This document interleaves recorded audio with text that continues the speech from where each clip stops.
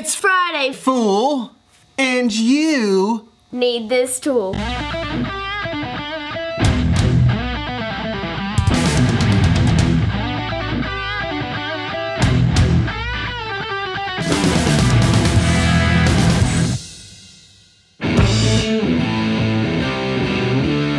Alright guys, this is my oldest daughter, Lawton Voss. She has her own YouTube channel.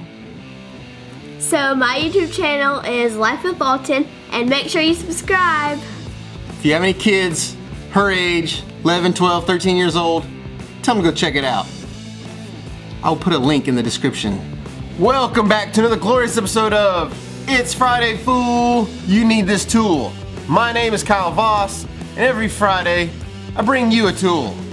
A tool that I use here in this shop or that I have featured on this channel. You ever feel like just busting a nut? I feel the comments filling up right now. I can feel it. They're filling up. But seriously, have you ever had the need to just break a nut in half? Like it's seized on a bolt or it's rusted, you can't get it off, maybe it's stripped. You just need to get that nut off that bolt. Best way to do that, split it in half, right? You ever have the need to do that? You ever have the need to bust a nut? Well, this week's tool does just that.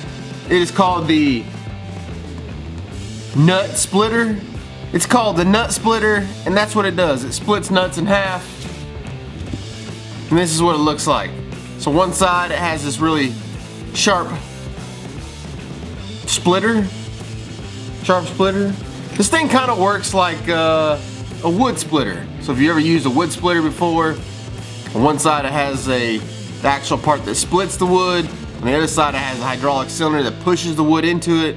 That's basically how this thing works, except it's made for nuts. Nut just slides in there like that. You tighten it down, and then theoretically, as you tighten this, it's gonna split that nut in half. Or at least it's gonna split one side of it. Let's give it a try. Alright, so I've mounted it in this vise. And really this is in an effort to keep this thing from spinning while I tighten the bolts in it. Normally, the bolt that you're getting the nut off is gonna be in something, you wouldn't need to do that. But I wanna keep this thing still so you can see the splitting in action. Alright, let the nut busting commence.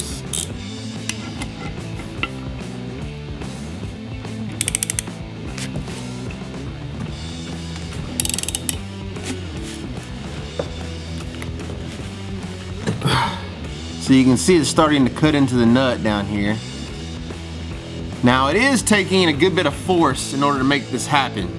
I think it'd be a little bit easier if the bolt itself was like in a car or something where you didn't necessarily have to hold it while you tightened it. So the vise idea, at least the tabletop vise idea, is not working. Let's go mount this bad boy in a real vise and see if we can bust this nut over there.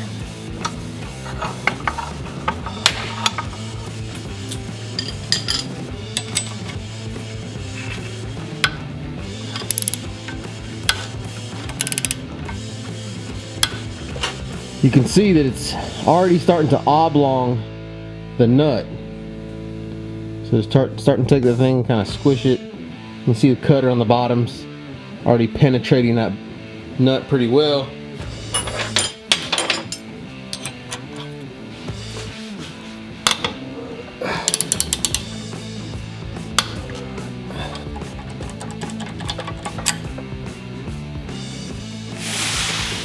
Alright, well that worked. You can see that it's basically just taking this nut and that wedge just kind of split it along the top. Now, it didn't split it exactly all the way through. There's still a little bit of material hanging on to it, but what it did do is when it split it, it kind of spread it apart.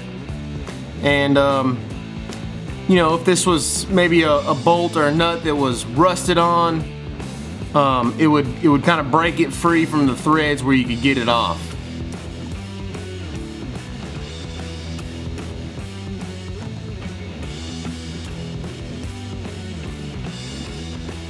Now I will tell you, in the process of splitting this nut, I actually broke the tool. So, worked fine when I was tightening it down, you know, while I was splitting the nut, but as I tried to undo it, it basically just bound up in there. It seized up. The threads inside this thing seized up on me.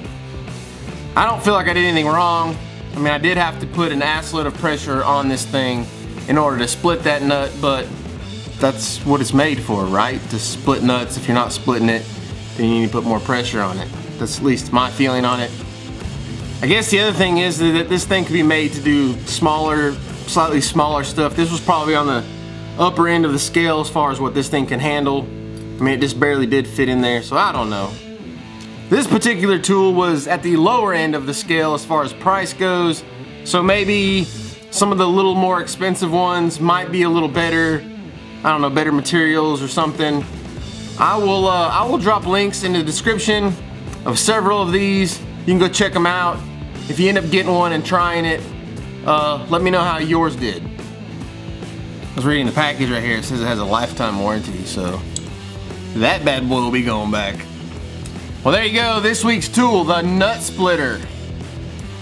As always, thank you for joining me on this episode of You Need This Tool and watching me try to bust a nut. I'm sure I'll see you guys some more next week. It's Friday, fool!